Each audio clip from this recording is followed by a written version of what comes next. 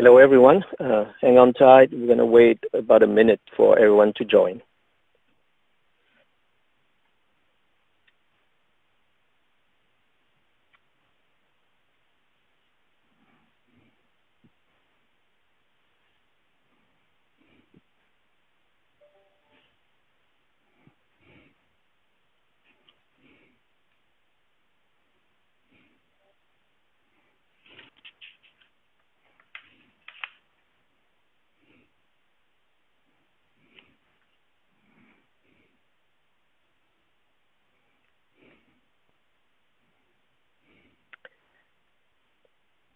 So hello, everyone, and welcome. My name is Eric Tran Lee.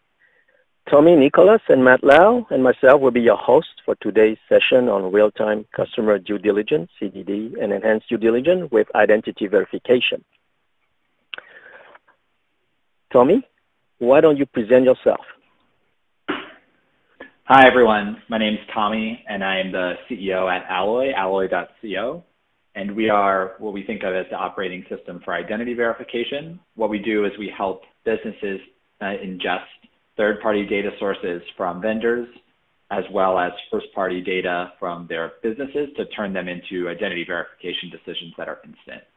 So our goal is, whether you're doing business with an individual or a business, to be able to say yes or no to their identity in real time, automatically without any manual review, and to reduce fraud by 50 to 90%, which we've done successfully with over 30 financial institutions and fintech companies.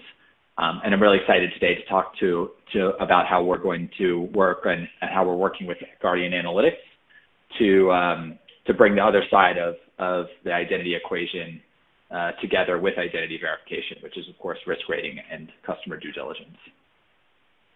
Thank you, Tommy. Matt, why don't you present yourself?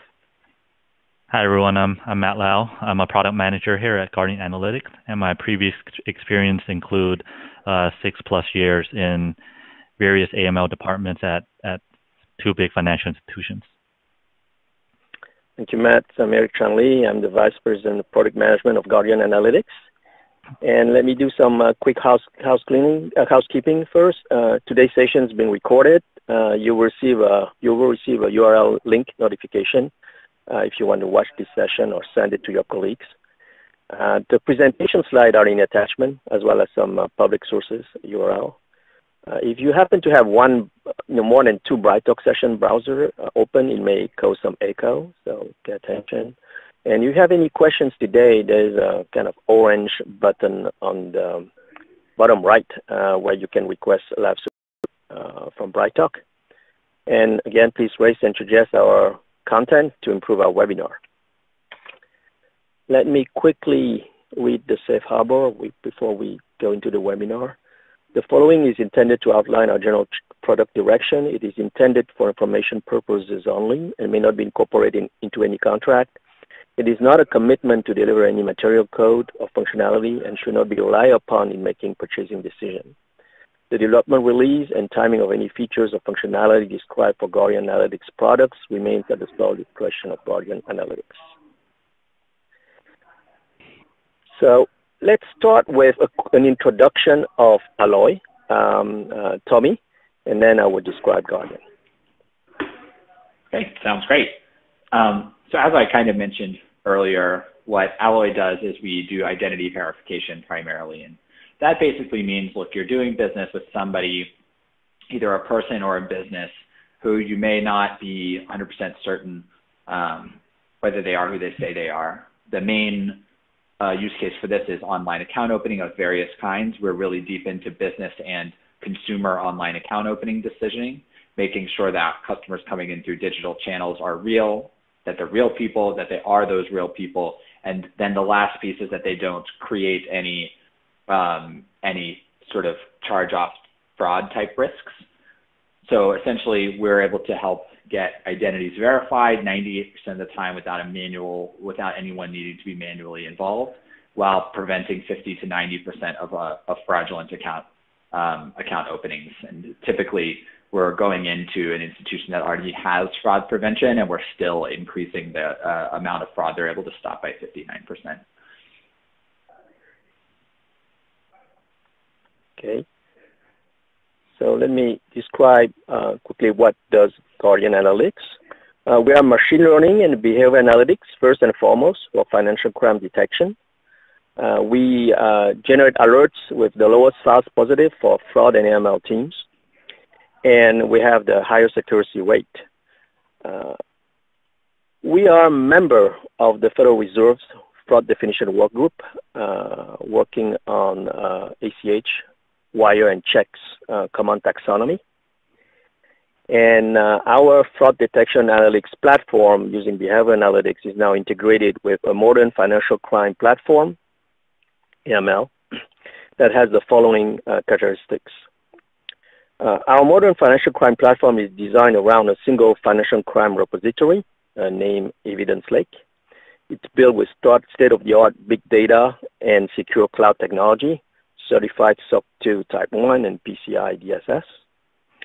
And our AML risk scoring modules combines self-service smart rules configurability for AML regulatory compliance rules and machine learning.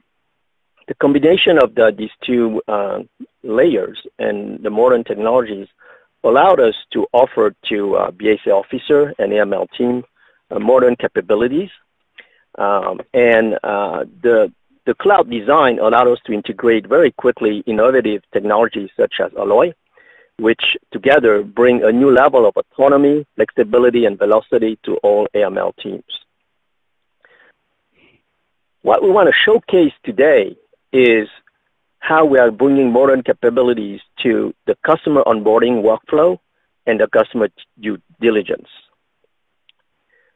The design principle is to engineer the customer onboarding workflow to reduce it from days and possibly weeks to same day. And to achieve this goal, we're enabling unique KYC and CDD capabilities that only modern technology would allow. For example, these are a set of very modern features: dynamic and easy to use KYC form, customizable KYC to comply quickly to new emerging regulatory CDD rules, real-time identity verification to mitigate first-time onboarding risk, advanced fraud prevention, real-time CDD risk scoring to avoid long decisioning time, real-time generation of alerts, configurable risk factors to adjust to financial institution risk appetite, and quick CDD relationship investigation to detect hidden beneficial ownership. Now, without further ado, let me hand it over to Matt and Tommy to showcase all these exciting modern capabilities. Thank you, Eric. So in this short demo, you will see how fast the onboarding process is with Evidence Lake. I will also demonstrate the flexibility of the application. To start off, Evidence Lake have real-time capture of all your KYC information into a repository where the status is updated in real time. We also retain the risk score associated with the KYC, and the score is updated as the KYC is being updated.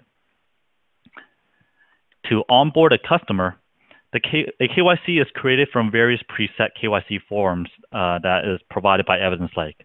It's very easy to use and allow for different KYC forms for different customer types.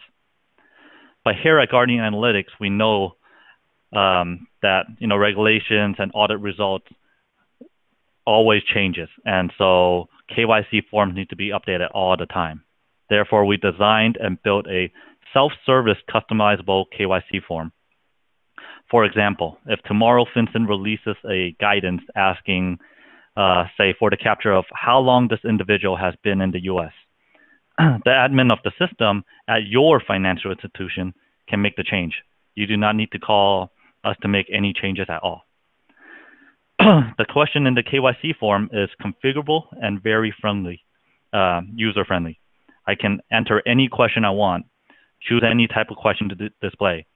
Like in this particular scenario, I am showing a multiple choice question, but this can be a drop-down, it could be a free-form text, radio buttons, and so forth. I can add up to 5,000 answers per question, and all of which I can choose to be risk scored or not. Here, I'm associating a risk score of high, medium, and low to the three answers as displayed. You can see from this functionality that this is highly flexible and very user-friendly. Continuing on with the demo, here I am onboarding a person called John Smith and entering his information in the KYC. This form is designed to be simple to use because the key feedback from our customers is that KYC forms are too long and time-consuming. That's why we designed to make the questions dynamic and collapsible. For example, for one question, if I answered yes, it will pull up another question. If I say no, that question will never show up. We also incorporated modern technology allowing for drag and drop of documents into the KYC form. You can quickly drag it from your desktop into the form itself and it'll be captured. And finally, I want to show the integration that Guardian Analytics have with Alloy, a real-time identification provider, to ensure that the person that you are onboarding is who they say they are. This is an optional feature in our application. And Tommy, I'll let you explain more on this part. All right, thank you so much. So let me pop over to a little demo of how we do the identity verification. But first, I want to actually talk about why the integration with your KYC form through Guardian is so important. The main reason is that we're trying to take this whole process of onboarding a client from same day, or from many days down to same day. But you know, the CDD process through Guardian Analytics is only one of the processes that you need to complete to onboard a client. The other process is going to come from a completely different group of people and a different set of requirements, which is going to be identity verification and fraud. And so each of those can end up being the long pole, right? If you can't complete CDD, you can't onboard the client. If you can't complete identity verification and fraud checks, then you can't onboard the client. And so what we're working on is making it so that both of these processes are seamlessly automated to the extent possible without requiring duplicate data entry, without requiring a new process to be kicked off, without requiring new contact with the client. So what Alloy is going to do is we're going to give you a very similar process to what you just actually looked at. What we're going to provide you is we're going to provide you an identity verification engine. So you're going to be able to take, and what I've shown here is you're going to be able to take your third-party data sources that you work with, or we can actually help work with you to pick third-party data sources or providers for identity verification. So you're going to be able to select from whether you work with the credit bureaus, whether you work with, you know, public records providers, fraud scoring providers, document verification providers. We're going to be able to let you select from which of those you'd like to use for automated identity verification. Again, you're not, just like what you just heard about Guardian Analytics, you're not going to have to call us to get these into your decision workflow for identity verification. This is something that you can just add yourself, or you can consult with us to help you build this out with you.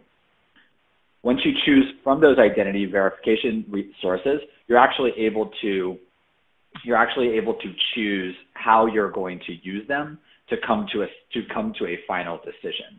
So for example, if you're working with a fraud score provider or two, you're easily able to drop in the rules about what fraud scores are going to require review versus which can be automatically approved. This can get super granular all the way into what type of addresses are valid, are PO boxes valid, and which providers do you want to check those with, down to even certain types of sanction screening, or even going into classic sort of, is the address valid, is the SSN valid, is the, you know, if it's a business, is the FEIN valid, et cetera. So all of the requirements that you're looking to pull in, either from internal or external data, you're going to get a configurable engine that's going to outline the rules for how automated identity verification should happen. And then when you have input, or the customer has input the answers to the KYC form that you provided, whether that be just their information, the answer to those questions, as well as documents, Guardian Analytics is going to facilitate the real-time transfer of that information to Alloy to get an identity verification decision. And so for somewhere between 80 to 98% of your clients, that may be the end of that process, because you will be able to get an automated decision that ends up looking visually like this, but is delivered real time back to Guardian Analytics so that they can proceed with the CDD, with identity verification either complete or in a pending state. In this particular case, what we're showing is that you're able to dive really deeply into how you've used your third-party vendors for identity verification. Every identity verification comes with a auto-generated report that will both tell you what the final decision was, what your custom decisions that describe the final decision, custom alerts, or even custom good things. Either good things you want to call out about the client or potentially negative things that are risk indicators about the identity verification. You can go a lot deeper into this. So you can even go all the way into identifying identities that would look to a traditional identity verification process like they're valid because all of the details match up, like the name and the address and the email and the phone, birth date, the SSN, they all match up. But one of your potentially a fraud scoring provider is able to, like ID Analytics, who we work with, or Socure or other fraud scoring providers, might be able to suss out, no, you know what, this actually is a synthetic identity, and even though it looks valid, it is not actually a valid identity. So you're going to be able to stop a lot of fraud, and that's what can give you the confidence to go into full automation. When you're able to be confident that you're going to stop the bad identities from coming through, that means if you get back an approved decision, and again, you can customize how that decision is made. So you have in-house expertise in identity verification, you can import that expertise into our system and feel confident that's being carried out, feel confident that you're going to be able to go back and look to see that it is being carried out, and be confident that you'll be able to adjust it as you learn more things. Guardian Analytics also facilitates document collection. So if you want the documents to be part of your identity verification process as well, they can optionally be also both stored in the audit trail for a particular identity verification, either for a business or an individual, or if you are collecting like driver's licenses or passports, it's possible to also facilitate an attempt to do a real-time verification via a machine learning algorithm, either via our partners or if you have your own identity document validation third party, we can integrate with that. So it's both possible to do, it's both possible to have the documents live in the audit trail with the identity verification if documents were part of that. So they can be part of the CDD trail as well as part of the identity verification trail. And in some cases, those identity documents can be verified or not verified, approved or denied in real time, just like the sort of background check fraud scoring type services. And that's how we are working to facilitate the convergence of these two processes. Identity verification and CDD, make them integrated, make them both real time, and make them enhanced with each other. By knowing about each other, by being integrated with each other, we go from two potential long poles to one seamless process, each with its own appropriate configuration engine and audit trail, and each with enough features and intelligence built into them to allow your company to confidently move forward with full or near full automation for the entire onboarding process. So I'll hand it now back over to the Guardian Analytics team to talk more about the real-time alerts that are going to be generated by this combined process and why real-time alerts are so much better than next day or after the fact or non-real-time alerts when you need to actually intervene in one of these processes, be it identity verification needing a manual review or customer due diligence needing an alert to be worked by an expert. Thank you, Tommy. As Tommy said, going back to the onboarding of John Smith, the moment the KYC is submitted, a real-time onboarding alert is created for John Smith for the BSA AML team to work on. The alert is designed to be in context so that you never need to leave the screen, and the risk factors are easily identified, especially with the color coding on the risk factors that really matter. In this particular scenario, it's person's citizenship is from Syria. And the analyst will get access to our link analysis, a relationship investigation tool that we built in Evidence Lake. The link analysis is built because a common problem that I hear from our customer is that investigations are taking way too many hours, especially relating to beneficial ownerships.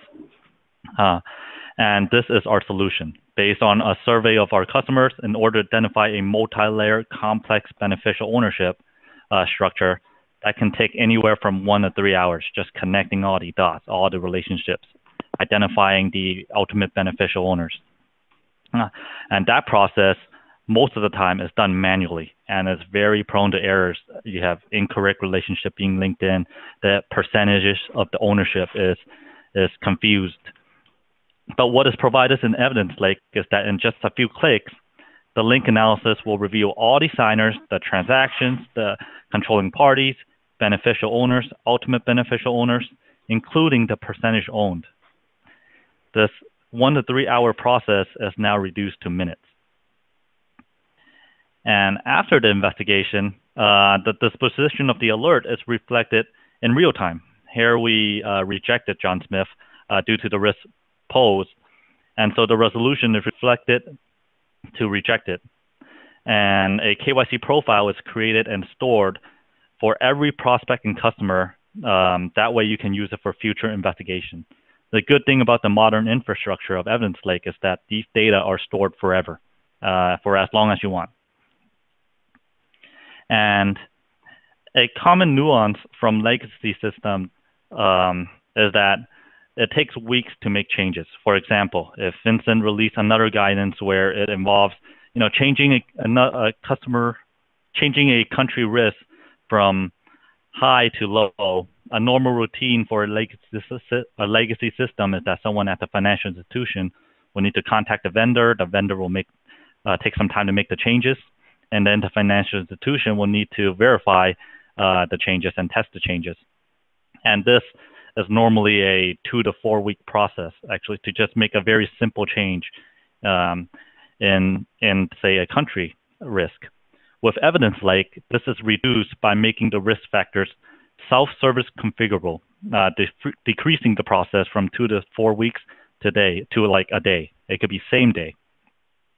And what I mean by that is the country list, for example, here, we show them all, and this can be done by the system admin at your financial institution. It does not need to be done by Guardian Analytics at all.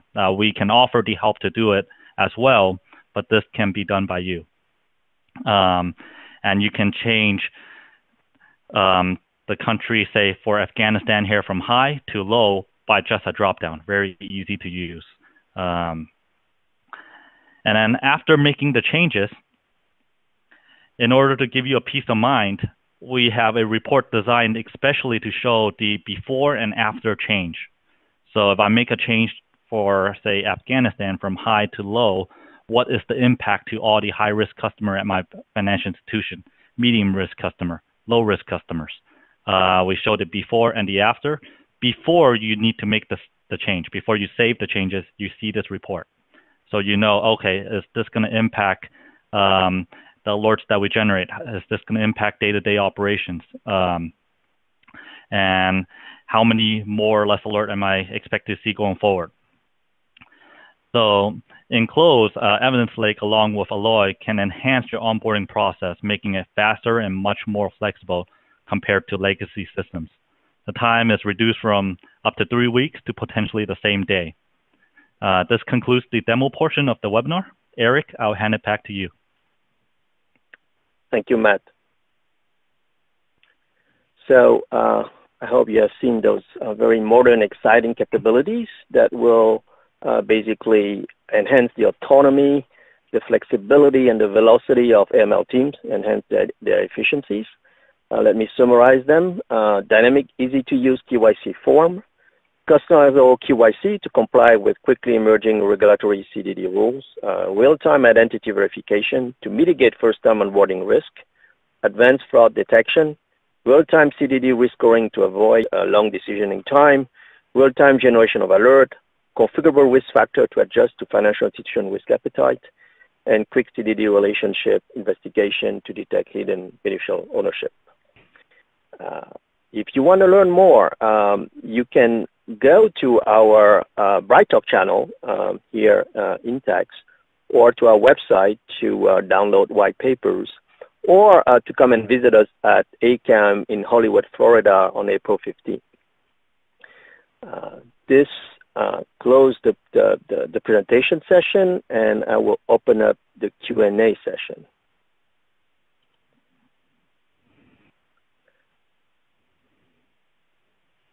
So we have a couple of questions here. One of the first question is, why does using multiple data sources increase automation? Tommy, this seems to be in your alley. Yeah, absolutely. So there's really two reasons why multiple data sources almost always increases automation in identity verification, at least specifically.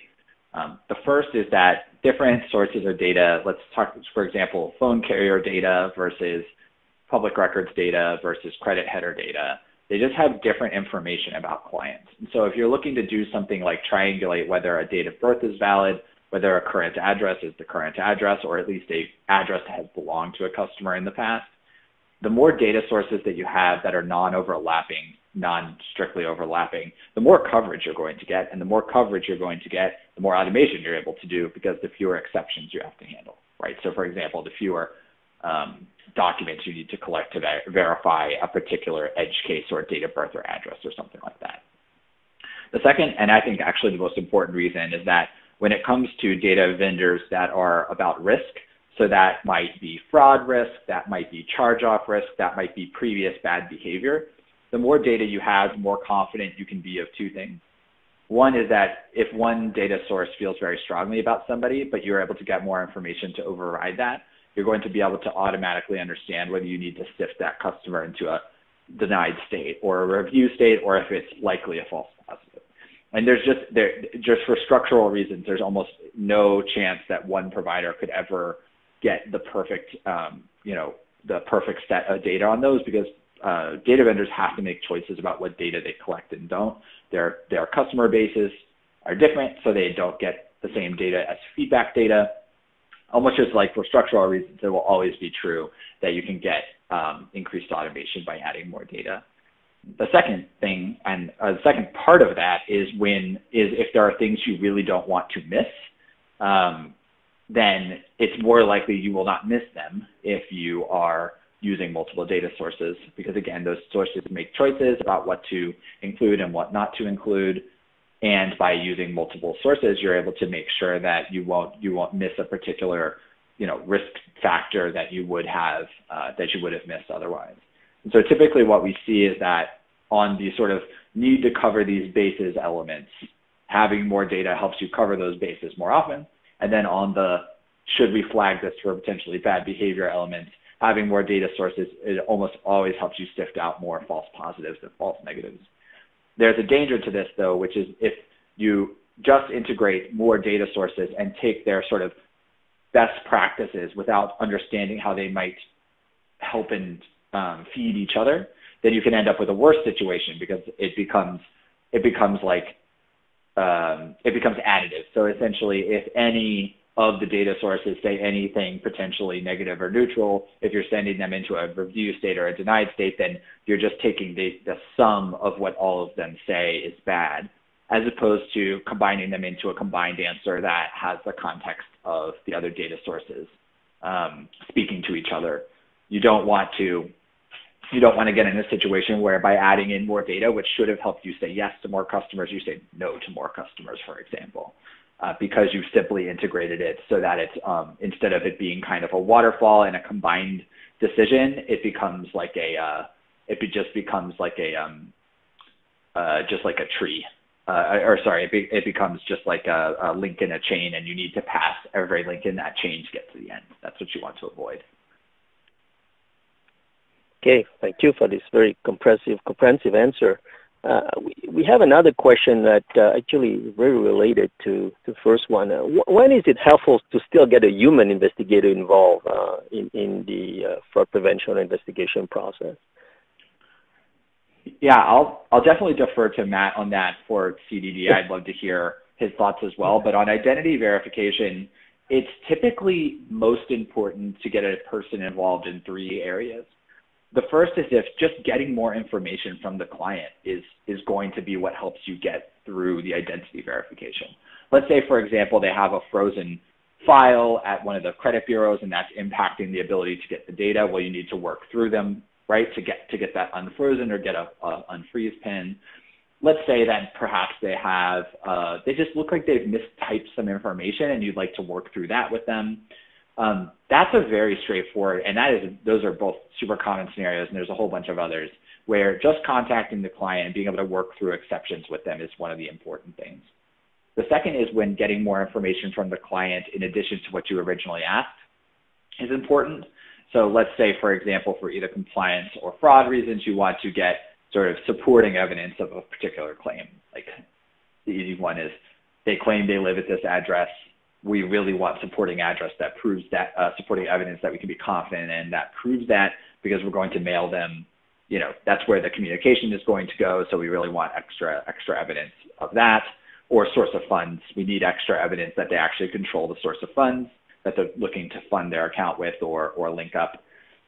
So in those cases, it is hard to get all of the long tail of the sort of ifs and that's for what you might ask for next into an automated process, because this is exception handling. Essentially, it's not the main course, and it's not the main path, and it's not even one of several paths. It could be just like a long tail of potential things.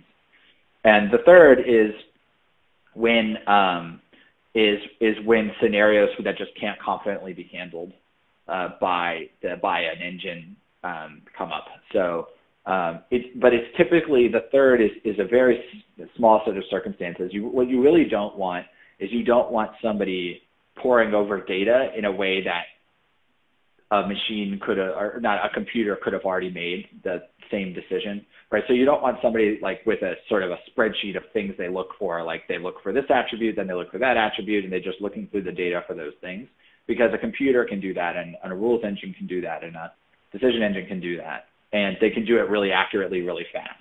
What you more want is investigators looking for the ways in which that engine is doing a bad job. So if they're looking at customers who might have been sent to a manual review or even have been denied or have been approved, but there are really obvious indicators for why that might not be the case. And you want to use your intuition to figure out what's worth investigating more, so that you might want to tweak your thresholds or how you're making those decisions. And so those are really the 3 areas: exception handling, requests for more information, and digging through cases where the computer has made a decision or made a triage decision, but it may not have been the right decision. And it's not about reviewing that particular decision. It's about reviewing the process holistically, using a human's instincts to figure out what's going wrong in the process and what you might want to re-engineer, period. Okay, thank you, Tommy.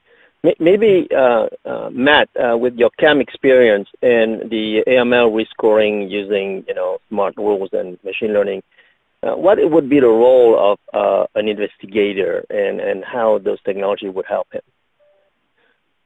Yeah, so the role of the investigator here does not change. They will investigate the alert, except instead of investigating the alert the next day, they're investigating the alert in real time.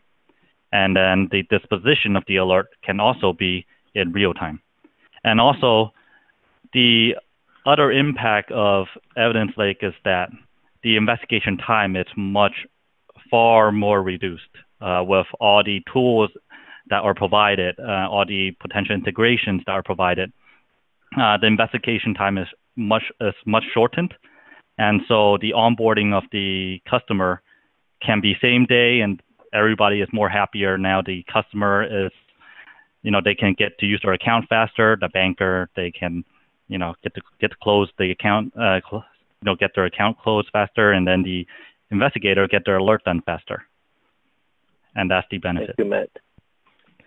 I have a question from the audience concerning actually the infrastructure itself. Can the software product pull in all of an existing customer CDD, EDD, KYC information, and documentation from several existing bank systems such as FileNet, mainframe, etc.?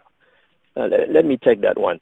So first of all, the foundation of this modern technology is a big data cloud platform. So we're using all the data ingestion in tech possible. So without being too technical, we are using Kubernetes, Kafka, and big data technology. So from a pure infrastructure standpoint, we can collect any data into the big data single repository platform. The method on the back is to normalize it against an AML, if you put this case schema, that would allow the single financial repository platform to unify the data into a format whereby the risk scoring could be applied, as well as modern CDDs and identity verification on it. So the first question is yes. The second question, it's a normalization exercise. So we don't know what are the bank system referred to, but we have standard connectors to a couple of existing bank systems. And for the new ones, if they do have APIs, then that would be very easy. If they don't, then it's a typical batch import into the system. I have two other questions that has to do with the KYC template. How many questions can be added to the KYC template? Matt, I think this is for you. Sure. So there is no limit on the number of questions that can be added to the KYC template. Questions can be added to be risk scored. They can be added just as a normal question that's not going to be scored, like a name or something. So there's no limit. That's the quick answer. Okay. We're going to take one last question. Are all the risk factors based on high, medium, and low? And what about sanction? No, there are multiple type of risk factors that we have. What I showed you at first was what we call the type 1 risk factors, which is we have a list of, say, countries or businesses where they're associated to a high, medium, low, or sanctioned. But we also offer other risk factors, such as, let's say there's a question on the KYC form, are you a PEP, a politically exposed person? And the answer would be like yes or no. So that's what we call in our system as a type 2 risk factor, where you can score on a specific response. So if they select yes, it's a certain amount of points. If they select no, it's another certain amount of points. And we have additional risk factors, say for example, if this subject has 5 previous SARS on them, where 1 to 3 SARS is 20 points, 3 to 6 SARS is 50 points, so forth. This is what we call a type 3 risk factor, where we score on a range. We have many other risk factors that I can talk about, but for your question, no, we have many type of risk factors. I only showed you the one that had high, medium, low, and sanction. Thank you, Matt. So this ends this session on real-time CDD, EDD, and identity verification. Please visit us on guardiananalyst.com or on our BrightTalk channel if you want to learn more about AML Evidence Lake or our fraud detection solution. Again, we will be at ACAM Hollywood, Florida on April 15. If you want to see a live demo, it would be a pleasure to show it to you. So thank you everyone.